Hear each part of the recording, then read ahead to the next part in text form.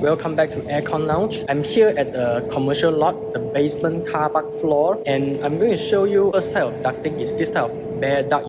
So this is either a smoke extraction duct or the fresh air duct. This is part of the smoke extraction system in HVAC. The first you can see is this kind of joint, right? This is we call the TDC joint, right? It's a more secure joint for bigger ducts.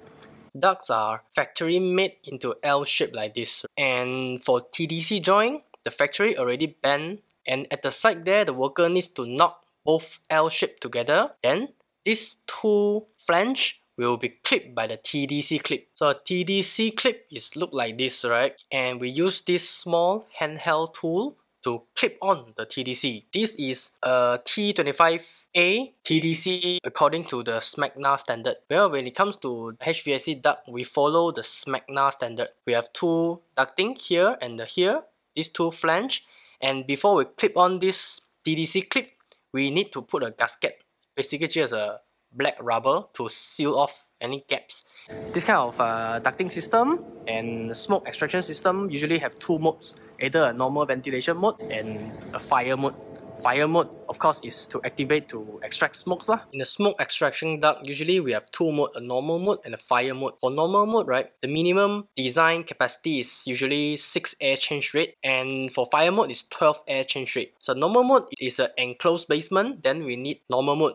Usually we run it in normal mode for basic ventilation, otherwise people will suffocate, right? And in case of fire alarm will send a signal and the fan will switch to fire mode, immediately ramp up the speed for smoke extraction. So when a smoke extraction system works, right, we need a makeup air duct and also a smoke extraction duct. Both ducts need to be fire rated and need to work at the same time. Airflow will come in here, will push the smoke all over to the smoke extraction site. Then this one will extract the smoke. Sometimes this fresh air duct may not be necessary when you have an open area. Maybe here you have a big open grill, so we can use the natural ventilation. Fresh air can come in naturally, push out the smoke through the extraction duct. So depending on the specification or the local building code, the ducting thickness, the sheet metal thickness can vary. This is the standard thickness that we use for HVAC duct. So for fire rated ducts, right, like for example in Malaysia, we allowed to use 1.2 mm regardless of the duct size to qualify as a 2-hour fire rated. Sometimes for these fire applications, right, people will use we will coat it with a fire rated paint. If the fire rated paint is coated, you'll see this is not silver color anymore, it's a rough white color. The interval between the joint is about 4 feet, right? Here is 4 feet. You can see this line. This line actually called beading. They call it beading, and it's to reinforce the duct to make it stronger so that it won't deflect. And when the duct gets bigger, right, you can see there's a bolt here. Actually, it's an intermediate tie rod. There's a rod securing the top and bottom of this duct. So because this one is get very wide already, right? So you need a tie rod to secure it. Otherwise, this will sag down, right? So when we talk about ducting, a very famous accessory is this. We call it the angle iron.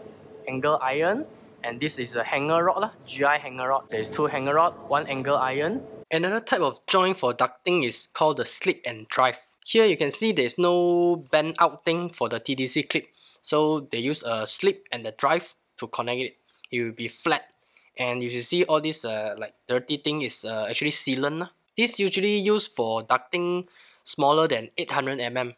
Compared to TDC joint, right, slip and drive joint actually is much faster in terms of the assembly of the duct. So we want to use slip and drive as much as possible.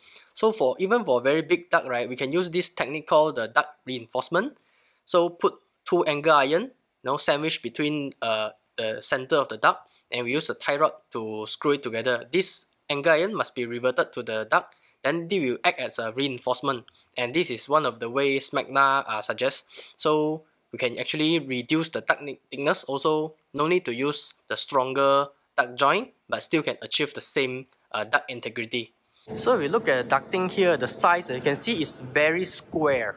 If you calculate the total metal surface, right, the squarer the duct, the less the cost of the duct, having the same airflow capacity. this duct is huge, right? The width is huge, but then the height is no, not so much. And there's a rule of thumb we want to design ducting is follow the 1:4 ratio, right? So if this one is 2000, this one is 500 lah. Sometimes, you know, there's not enough space, then no choice lah. We have to sacrifice a bit here and there. The velocity will increase, but it still works. The height, you know, we want to follow at least 2.1 meter bottom of the duct until the floor there, so that the car won't get scratched. When it comes to ducting, that is very important is the wall penetration, right? We want to have a tight seal. Actually, here inside is a fire seal, so that we prevent the fire from spreading from this area to another area. That one we call it compartmentation, right? It's a passive fire protection technique. And this kind of grill, right? Inside actually there's a, you know, whether you can see, this is called the damper, right? Opposed blade damper. This one we can adjust, and we need to make adjustments so that there's a lot of grill here, so that the air will balance, right? In front one will not suck more than behind one, right? So we want everything to be balanced so that in case there's a smoke somewhere here, the whole thing can suck it up. So for this kind of basement duct or even the smoke extraction duct, there's no insulation because we are not dealing with any air conditioning and afraid of condensation and anything. So if you see this kind of bare duct, usually it's for ventilation, not for air conditioning, right? So if you see some that is a bit soft and a bit saggy like that, and aluminium in color, those are usually the insulated one with either fiberglass, or if you see the surface is gray color, it is we call it the PE insulation, you know, polyethylene foam insulation. So both also used to insulate, you know, thermally insulate to prevent condensation and energy loss. Final types of duct is the kitchen duct, constructed in GI material, and also black steel. Black steel is for those kitchen duct that pass through sensitive area. You don't want the smell to come out. We use black steel because we can weld it. We need to weld it so that the whole thing leak free lah. Because even you use TDC or slip joint with all the sealant and the gasket, the smell will still come out. So we need to use black steel and we weld it. The final finishes, we coat it with this anti-corrosion paint. Sometimes it's in a green color to protect it. You see this one? Screwing up the electricals and the banner here. Crazy, huh?